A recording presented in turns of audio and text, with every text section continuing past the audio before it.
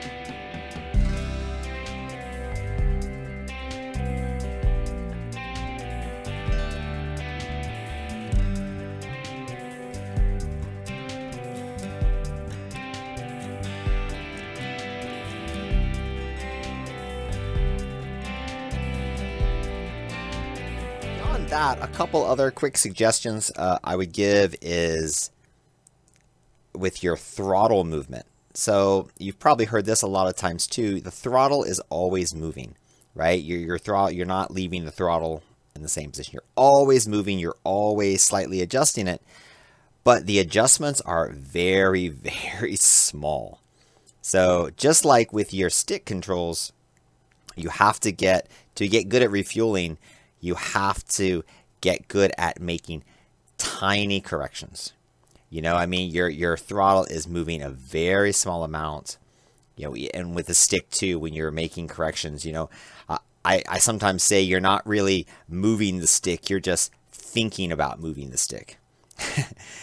That thinking about moving the stick will translate into some very micro tiny movements, and that's enough. And with the throttle too, you're just slightly moving the throttle. You know, you don't want big movements. You don't want, you know, it's just like with the stick movement, it's going to cause oscillations. You know, if you feel like you're falling back and you really put on a lot of throttle, I mean, yeah, you're going to move up, but you're going to move up. You're going to start getting lift and gaining altitude. You're going to either hit the tanker or disconnect going high. So anything, all the movements, throttle and stick, have to be so tiny. But I think really mastering the minor throttle movements is really key to getting good at refueling, because that's also with your approach to the tanker. You can't approach too fast. You know, you have to approach slowly and smoothly so you can slide in, and that's really controlling the throttle movements. But you know, that's just like flying formation in any case. Like you've heard that a lot in videos too. Before you really practice tanking, just practice flying formation, because flying formation is the same thing. You're just, you know, watching that other plane and letting your hands do what they should do on the throttle and stick to keep you in that position. And you got to get good at making smaller and smaller corrections. The next tip I have for you is about trim. So we know how important trim is when refueling, especially in an aircraft like the Tomcat that doesn't have fly-by-wire. However, besides trimming for pitch especially, don't forget to trim your rudders.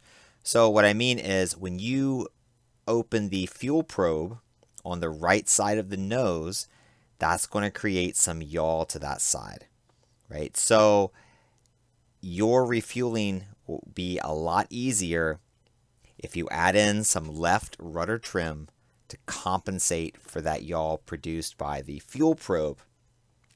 It'll just make it a lot easier on you. And you might not even think about that, or you might forget about it.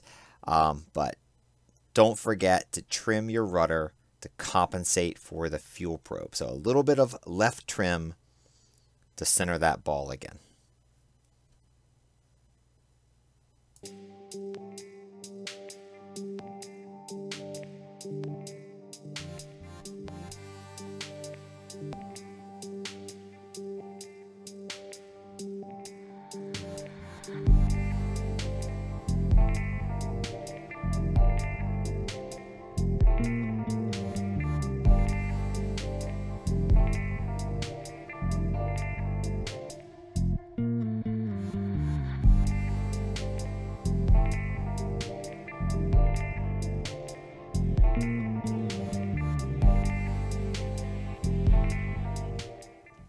Okay, here's another tip for you.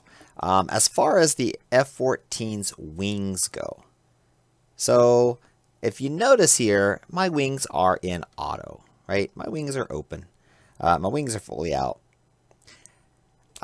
If you want to put your wings back a little bit when you refuel, especially in the beginning, that's absolutely fine. You'll hear a lot of times, you know, and see a lot of people putting the wings in bomb mode. And yeah, you can do that. You don't have to put it all the way in bomb mode. If you want to just use, you know, 35 or 40 degrees of wing sweep to help you out, you can do that. So what that's going to do is just you're going to get a little less lift off the wings. I think you're going to have more stability. You're going to have slightly less chance of your plane wanting to bobble up and down, especially when you're learning and you don't have those very tiny stick corrections down. However, I suggest, even if you do that a little in the beginning, you know, don't make it a long time habit. You know, most Tomcat pilots usually are going to be refueling with the wings in auto. Sometimes, some situations you might need more stability, maybe if it's a really windy day or something or like that. But generally, don't make it a crutch. Don't make it a thing you think you have to do. You know, use it as a tool when you're learning and trying to get better in the beginning. But, you know, get out of the habit when you can. It's just, you know, it looks better with the wings out. So, you know, why do we do most things that we do? We do them because they look good, right? So it looks better with the wings out. So get out of the habit when you can. Don't make it a crutch. It's no big deal. Once you can refuel with the wings in auto. You won't feel any difference after a few tries. Let's see, what else should we mention? I think with the F-14, excuse me, with the F-14A versus the F-14B. So obviously in the two aircraft that we have in DCS, because we don't have much other updated things in the B as far as we don't have a different HUD or anything like that, although that would be nice in the future. But right now we don't have it, so the only main difference is the engines, right? So that's going to come into play when you refuel, because when you're in the A with the TF-30s, the response time is going to be slower, right? That engine's going to take a little longer to respond. Not too much, but it is a little bit. So you'll probably notice that you have more of a chance of falling back out of the basket in the A. So you're going to have to be aware of that, and you're going to have to stay on top of the power and make sure you're probably giving it a little more to stay up there, and you're going to have to respond a little quicker yourself because your engines are going to take a little bit longer to give you that response. And alternatively with the B, you're going to have to be very gentle with the throttle, more so than the A, because the B the engines are going to respond faster, and if you make too much of a correction, you know, you're going to be up there on top of the tanker really quick. You know, so the good thing with the B is if you start to fall back, you can correct that quicker, but you have a higher chance to overcorrect. Now, though, you know, if you're refueling off the S3 Viking, both of those situations are going to be even more important because that hose is short. So, you know, if you're in the A, it's going to be even easier to fall out of the basket, and you're going to really have to stay on top of it. If you're on the B, you're going to easily be on top of that S3 and with your nose up his butt very quickly. So, you know, just remember which plane you're flying and the difference in the engine response time, because that's gonna play a key importance there. Okay, I think that's all, guys. I wanted to talk about the perspective mainly. I mentioned the throttle movement and the stick movement. Mentioned the wings and mentioned the engine difference between the A and the B. And I think that covers about all the bases for now. So on that note, I will talk to you guys later. Happy flying. Have a good one. Bye-bye.